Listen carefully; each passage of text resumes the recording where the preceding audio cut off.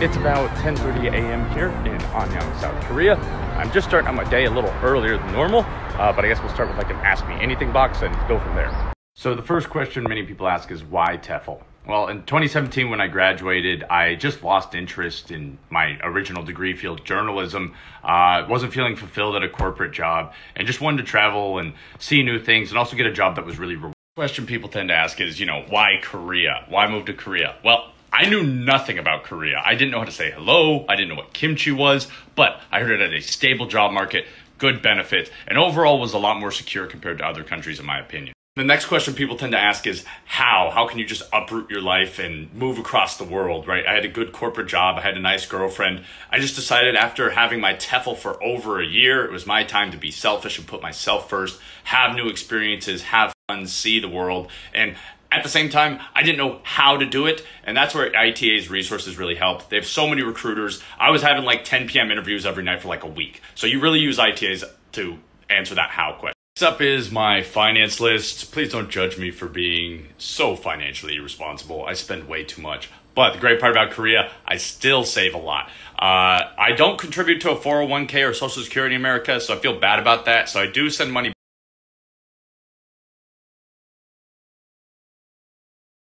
So a quick apartment tour. The, of course, entryway where you leave your shoes. I've bought too many shoes since coming here. The washing and drying rack, which is very traditional. You don't have washing machines very often. Kitchen tends to be pretty small in terms of size and how tall everything is. Spacing, not a lot of it. So you'll notice that everything is really on top of each other. I did buy that in IKEA. Yes, Seoul does have IKEA. That's also a futon. Not a little bad. Room, I think it's pretty common. More places tend to be like office tells, but I live in a villa. So yeah, the wet room, and this is the place. It's nothing too fancy, but it gets the job done. Actually not bad. English is one of their major tested subjects, which is why the English market's so great here. In addition, lots of the words are actually English. The Korean word for bus is just bus. Their alphabet, only 24 letters. I was reading within a week. The mask on, for the record, me talking about English words, Chicago dakbal, Chicago chicken feet. Yeah, I unfortunately was not able to. There was like a 2-week quarantine. It still exists for the most part, but now they're finally starting to open back up and go through the steps of opening. Making friends was actually pretty easy. I go to a big chain school, so there's like 15 foreign teachers. So immediately right off the bat, you have a bunch of connections. And also, Koreans like talking to foreigners. They want to practice their English. They want to make friends. So go on Tinder, go on Bumble. So this is the area that I work in. It's called Hagwon. These are all academies, math, science, whatever. And I'm gonna go eat some food right now. And that's just McDonald's, which is a class. So with the COVID regulations, you have to sign in. They do have digital menus. And of course, again, in terms of that, you can always swap the language to English if you want, or you can always practice yourself. The straight answer is no, you don't have to. You have to make over a certain amount of money, and teachers don't make anywhere near that amount. The bad side is, because it's listed as non-taxable, you can't donate to a Roth IRA because it has to be taxable income. So there are some retirement. This may be an unpopular opinion, but it doesn't really matter. Just bring your normal stuff, maybe a winter jacket. You can order anything in Korea. They have Nike, they have Adidas, they have Timberland. I have Cookie Crisp at my house. The delivery culture in Korea is insane. You can order anything you want. The 3 major types are Hagwons, which I work at. It's just their traditional after-school business, basically, where they learn additional information. The second type is their public school, which is like EPIC and things like that. The third is if you're an accredited teacher, you go to an international school. So getting around Korea, I strictly use public transportation, or the high-speed trains, or even the planes. Don't have a car or anything. Honestly, Korea is a little sketchy. As you can see, this person just tried to literally make a left turn into that car. The driving culture in Korea is really bad, and it's a stereotype.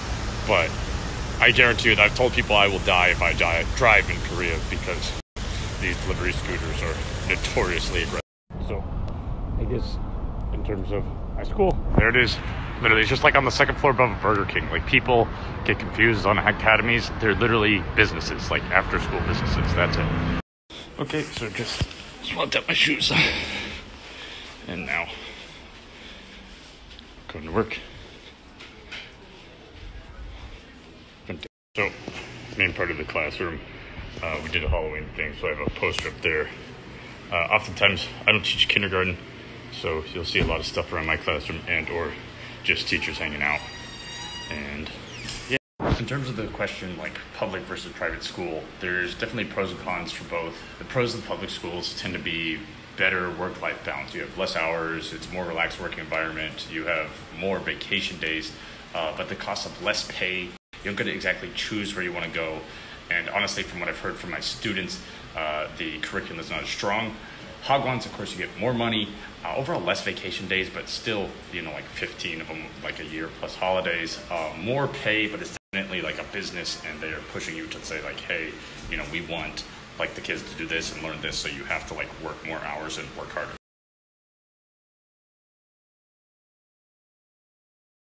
If that children should learn how to write first, I think that students Read about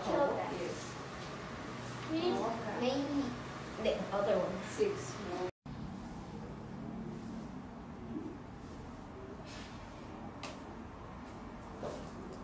More than others. As we said, nuclear power produces radiation, so all the equipment that were used should be trashed right away.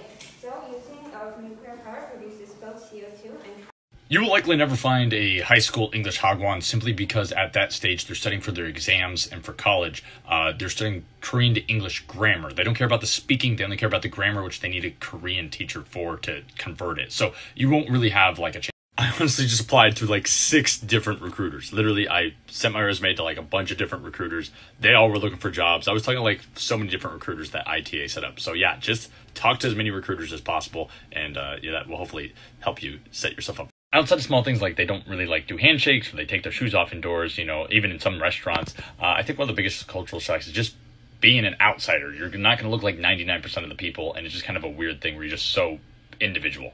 Prep times are a good time to get any work you need to get done. Right now I have a bunch of like book reports. I have to do my lesson plan. I have to give a comment based on students.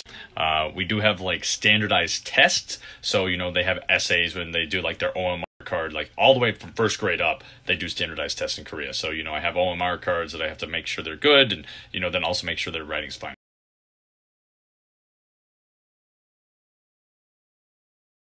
It's going to pacify the government's regime.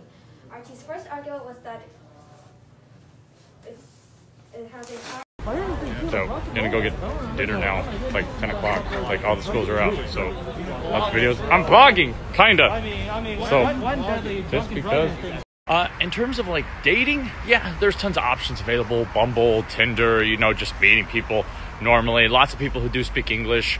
It doesn't matter if it's like Korean or, American or even, Russian or whatever. Like, you'll meet people from all walks of life, so you definitely won't just be forever alone, But it is about time for me to head off to the gym. I will say and end this with gyms in Korea are definitely not as nice as they are in America. They're definitely smaller, but they get the job done, and you'll have like a floor to yourself. So gym life, still going strong here.